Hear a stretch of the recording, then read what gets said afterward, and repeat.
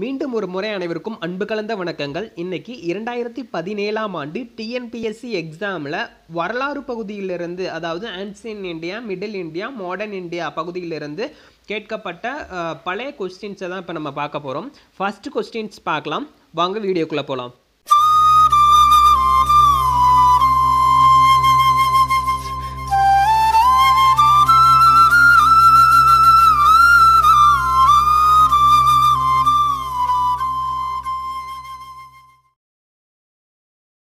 வழியில் வந்த முதல் அரசன் யார்? சோழ சாளுக்கிய வழியில் வந்த முதல் அரசன் யார் அப்படின்னு கேட்டிருக்காங்க. முதலாம் குலோத்துங்கன். ஓகேங்களா, முதலாம் குலோத்துங்கன் தான். இவருக்கு பேர் வந்து ராஜேந்திர சாளுக்கியன் அப்படிங்கிற ஒரு பேரும் கூட இருக்கு. ஓகேங்களா, சோழர்களை பத்தி தெரிஞ்சுக்கலாம். ஓகேங்களா, ஃபர்ஸ்ட் பண்டைய சோழ அரசு அப்படிமானவர் யாருன்னு பார்த்தா கரிகால சோழன். கரிகால சோழனுக்கு பிறகு, அதாவது 9ஆம் நூற்றாண்டில் காவிரி வடக்கே ஒரு சிறு குறு பகுதியை ஆண்டு வந்தவர் தான் விஜயாலய சோழன். அதாவது 9ஆம் நூற்றாண்டில் தான் மறுபடியுமே விஜயாலய சோழன் வந்து மீட்டெடுக்கிறாரு சோழ வம்சத்தை. தஞ்சாவூரை தலைநகரமாக கொண்டு விஜயாலய சோழன் வந்து தஞ்சாவூரை தலைநகரமாக கொண்டு அவர் வந்து உறையூரை தலைநகராக கொண்டு ஆட்சி செய்தவர் யாருன்னா கரிகால சோழன். தஞ்சாவூரை தலைநகராக கொண்டு மறுபடியும் சோழ வம்சத்தை மீட்டெடுக்கிறவர். இவங்களெல்லாம் பிற்கால சோழர்கள் அப்படின்னு சொல்லுவாங்க. விஜயாலய சோழன் தான் வராரு முதல்ல. ஃபர்ஸ்ட் நம்ம மொத்தமே 9 அரசர்களை பற்றி மட்டும்தான் படிக்க போகிறோம் சோழர்களில். ஸோ ஈஸியாக ஞாபகம் வச்சுக்கலாம். இந்த கொஸ்டினுக்கு ரிலேட்டடாக நம்ம வருவோம், அப்போதைக்கு நான் சொல்கிறேன். ஓகேங்களா, முதலாம் குலோத்துங்க சோழன் தான் இதுக்கு ஆன்சரு. ஃபஸ்ட்டு வரலாம். ஃபஸ்ட்டு பிற்கால சோழர்களில் முதலாவது ஆள் யாருன்னு பார்த்தா விஜயாலய சோழன். ஃபஸ்ட்டு நம்ம முக்கியமாக தெரிஞ்சுக்கிறவங்க வந்து விஜயாலய சோழனுக்கு அப்புறம் ஆதித்த சோழனுக்கு அப்புறம் முதலாம் பராந்தகன்.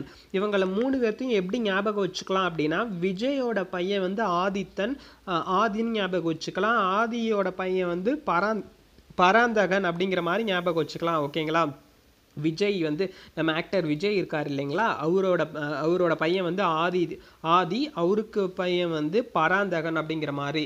இந்த விஜயாலய சோழன், ஆதித்த சோழன், பராந்தக சோழன், இது 3 பேரும் ஈஸியாக ஞாபகம் வச்சுக்கலாம். ஓகேங்களா, இந்த 3 பேருக்கும் நிறைய சிறப்புகள் இருக்குது. இந்த ஆதித்த சோழன் இருக்கார் இல்லைங்களா, அவர் வந்து பல்லவ அரசன் அபராஜித்தனை வந்து தோற்கடிச்சவர். அடுத்தது முதலாம் பராந்தகன் இருக்கார் பாருங்க இல்லைங்களா, இவர் வந்து ஏற்கனவே பல TNPSC எக்ஸாமில் கேட்டிருக்காங்க. மதுரை கொண்டான், ஈழம் கொண்டான், உத்திரமேரூர் கல்வெட்டு வந்து இவரை பற்றி தான் சொல்லும். முதலாம் பராந்தகனை பற்றி தான் சொல்லும்.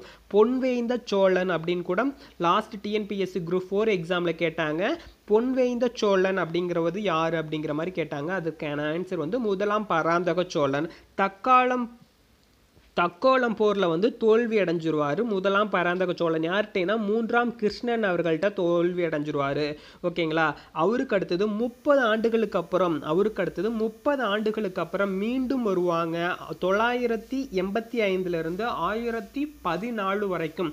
நமக்கு எல்லாருக்குமே தெரியும், தஞ்சை பெரிய கோயிலை கட்டினவர் வந்து ராஜராஜ சோழன் அப்படின்னு சொல்லுவாங்கல்ல. ஓகேங்களா, அந்த ராஜராஜ சோழனை தான் முதலாம் ராஜராஜன் அப்படிங்கிற மாதிரி சொல்லுவாங்க. முதலாம் ராஜராஜன் அந்த தஞ்சை பெரிய கோயில் வந்து 1010 கட்டியிருப்பாங்க. கிபி 1010 கட்டியிருப்பாங்க. 1010 ஞாபகம் வச்சுக்கலாம். தஞ்சாவூரை கட்டினது வந்து 10 அப்படிங்கிற மாதிரி ஞாபகம் வச்சுக்கலாம். 1010 கட்டியிருப்பாங்க. முதலாம் ராஜராஜன். ஓகேங்களா, ராஜராஜ சோழன் தான் கட்டியிருப்பாரு தஞ்சை பெரிய கோயிலை. ராஜராஜ சோழனோட மகன் தான் முதலாம் ராஜேந்திரனோட மருமகன் தான் முதலாம் குலோத்துங்கன். இந்த முதலாம் குலோத்துங்கன் யாரு அப்படிங்கிறதுக்கு ஒரு சின்னதாக ஒரு மைண்டில் ஞாபகம் வச்சுக்கோங்க. ஃபர்ஸ்ட் ராஜராஜ சோழன் இருக்கா அப்படி, தஞ்சாவூரை கட்டினார் இல்லைங்களா, அந்த ராஜராஜ சோழன் இருக்கா அப்படி. ராஜராஜ சோழனுக்கு முதலாம் ராஜேந்திரன் அப்படிங்கிற ஒரு மகனும் குந்தவை அப்படிங்கிற ஒரு மகளும் இருக்காங்க. முதலாம் ராஜேந்திரன் அப்படிங்கிற மகனும் குந்தவை அப்படிங்கிற ஒரு மகளும் இருக்காங்க. அப்படிங்கிற மாதிரி அப்படியே உங்கள் ரிலேஷன்ஷிப்பில் ஞாபகம் வச்சு, இப்போ உங்கள் அப்பா இருக்காங்க, உங்கள் அப்பாவோட மகன் நீங்கள், இல்லைன்னா உங்கள் தாத்தாவோட அப்படி ஞாபகம் வச்சுக்கோங்க. ஓகேங்களா, இப்போ முதலாம் ராஜராஜன் இருக்கார் இல்லைங்களா, அந்த ராஜராஜனோட மகன் தான் ராஜேந்திரன். அவருக்கு ஒரு மகன் ஒரு மகள் குந்தவை அப்படிங்கிற ஒரு மகள் இருக்காரு. அந்த மகள் குந்தவையை வந்து விமலாதித்தன் அப்படிங்கிற சாளுக்கிய மரபு அரசருக்கு வந்து கல்யாணம் பண்ணி வைக்கிறாங்க. குந்தவையை வந்து யாரு ராஜராஜன் வந்து தன் மகள் குந்தவையை விமலாதித்தன் அவருக்கு வந்து திருமணம் பண்ணி வைக்கிறாங்க. ரெண்டு பேருக்கும் திருமணம் நடக்குது. திருமணத்தின் முடிவில் ஒரு குழந்தை பிறக்குது. அவரு தான் ராஜராஜ நரேந்திரன் அப்படின்னு சொல்லுவாங்க. ஓகேங்களா? யாரு குந்தவையோட மகன் யாரு ராஜராஜ நரேந்திரன். அந்த ராஜராஜ நரேந்திரனுக்கும் இந்த முதலாவது ராஜேந்திரன் இருக்கார் இல்லைங்களா, அவருக்கு ஒரு மகள் இருக்காங்க, அம்மங்காதேவி அப்படிங்கிற மாதிரி சொல்லுவாங்க. அவங்க பேரு அம்மங்காதேவி. இந்த குந்தவையோட மகனுக்கும் ராஜேந்திரனோட மகளுக்கும் வந்து திருமணம் நடக்குது. இந்த திருமண உறவில் அதாவது சோழ சாளுக்கிய, இதுதான் சோழ சாளுக்கிய வம்சம். இந்த சோழ சாளுக்கிய வம்சத்தில் பிறந்தவர் தான் முதலாம் குலோத்துங்கன். இவரை ராஜேந்திர சாளுக்கியன் அப்படின்னு கூட சொல்லுவாங்க. ஓகேங்களா? அதாவது இந்த அம்மங்காதேவி முதலாம் ராஜேந்திரனோட மகள் அம்மங்காதேவி வந்து தன் அத்தை மகனை கல்யாணம் பண்ணிக்கிறாங்க. ஓகேங்களா? அத்தை மகன் ராஜராஜ நரேந்திரனை கல்யாணம் பண்ணிக்கிறாங்க. அம்மங்காதேவியோட மகன் தான் முதலாம் குலோத்துங்கன். ஓகேங்களா? முதலாம் குலோத்துங்கனுக்கு இன்னொரு பேரு ராஜேந்திர சாளுக்கியன் அப்படின்னு சொல்லுவாங்க. ஓகேங்களா? ராஜேந்திர சாளுக்கியன் அப்படிங்கிற மாதிரி சொல்லுவாங்க. ராஜேந்திர சாளுக்கியன் இவரை தான் சுங்கம் தவிர்த்த சோழன் அப்படின்னு கூட சொல்லுவாங்க. சீனாவிற்கு 72 தூதுக்குழுவை அனுப்பினவர் இவர் தான். அடுத்தது கும்பகோணம் சூரிய கோயில் வந்து கட்டினார் இவர் தான். கும்பகோணம் சூரிய கோயிலை கட்டினது யாருன்னு பார்த்தா முதலாம் குலோத்துங்கன் தான் கட்டியிருப்பாரு. முதலாம் குலோத்துங்கன். கும்பகோணம் சூரிய கோயிலை கட்டினவர் யாருன்னா முதலாம் குலோத்துங்கன் தான் கட்டியிருப்பாரு. இதெல்லாம் ஞாபகம் வச்சுக்கணும். ஓகேங்களா? சுங்கம் தவிர்த்த சோழன்னு முதலாம் ராஜேந்திரனை தான் சொல்லுவாங்க. அடுத்தது முதலாம் ராஜேந்திரனுங்கிறேன், முதலாம் குலோத்துங்கன்னு சொல்லுவாங்க. நம்ம தமிழில் படிச்சிருப்போம். ஜெயங்கொண்டார், சேக்கிழார், கம்பர் இவங்க எல்லாமே குலோத்துங்கன், முதலாம் குலோத்துங்கன், இரண்டாம் குலோத்துங்கன், மூன்றாம் குலோத்துங்கன், ஜேசேக்கா அப்படிங்கிற மாதிரி சொல்லுவாங்க. ஓகேங்களா? ஜேசேக்கா அப்படிங்கிற மாதிரி சொல்லுவாங்க. ஜெயங்கொண்டார், சேக்கிழார், கம்பர் அப்படிங்கிற மாதிரி சொல்லுவாங்க. ஜேசேக்கா முதலாம் குலோத்துங்கன் காலத்தில் புலவராக இருந்திருப்பாங்க. இரண்டாவது குலோத்துங்கன் காலத்தில் புலவராக இருந்திருப்பாங்க. மூன்றாம் குலோத்துங்கன் காலத்தில் புலவராக இருந்திருப்பாங்க. ஜேசேக்கா அப்படிங்கிற மாதிரி சொல்லுவாங்க தமிழில். கம்பர் வந்து மூன்றாம் குலோத்துங்கன் காலத்தில் புலவராக இருந்திருப்பார். ஜேசேக்கா அப்படிங்கிற மாதிரி சொல்லுவாங்க. ஓகேங்களா? நெக்ஸ்ட்டு அடுத்தது என்னன்னு பார்த்தோன்னா, முதலாம் குலோத்துங்கனை பார்த்தாச்சு இல்லைங்களா? அடுத்தது மூன்றாம் குலோத்துங்கன், இரண்டாவது குலோத்துங்கன் இருந்திருப்பாரு. அவரை பற்றிலாம் நம்ம புக்கில் என்ன இம்பார்ட்டனாக யாரை பற்றி பேசியிருக்காங்களோ அவங்கள மட்டும்தான் பற்றி பார்க்க போகிறோம். ஓகேங்களா? மூன்றாம் குலோத்துங்கன் இருப்பார். மூன்றாம் குலோத்துங்கன் அடுத்தது மூன்றாம் ராஜேந்திரன். மூன்றாம் ராஜேந்திரன் தான் கடைசி மன்னர். பிற்கால சோழர்களில் கடைசி மன்னர் யாருன்னு கேட்டாங்கன்னா மூன்றாம் ராஜேந்திரன். ஓகேங்களா? டிஆர் ராஜேந்திரனை நம்ம ஞாபகம் வச்சுக்கலாம். இல்லைன்னா மொட்டை ராஜேந்திரன் அவர்களை ஞாபகம் வச்சுக்கலாம். ஓகேங்களா? ஆக்டர் மொட்டை ராஜேந்திரன் அவர்களை, இல்லைன்னா இயக்குனர் டிஆர் ராஜேந்திரன் அவர்களை வந்து நம்ம ஞாபகம் வச்சுக்கலாம். மூன்றாம் ராஜேந்திரன் சோழ பேரரசில், ஓகேங்களா, சோழ பேரரசில் கடைசி மன்னர். பிற்கால சோழர்களில் கடைசி மன்னர் யாருன்னு நம்ம கிட்ட கொஸ்டின் மேபி கேட்க வாய்ப்பு இருக்குது. மூன்றாம் ராஜேந்திரன் அப்படிங்கிற மாதிரி நமக்கு தெரியணும். ஓகேங்களா? மூன்றாம் ராஜேந்திரன் அப்படிங்கிற மாதிரி நமக்கு தெரியணும். கடைசி மன்னர், கடைசி அரசன் அப்படிங்கிற மாதிரி தெரியணும். ஓகேங்களா? இவர் எதனால் கடைசி மன்னர் அப்படிங்கிறத தெரிஞ்சுக்கலாம். 1279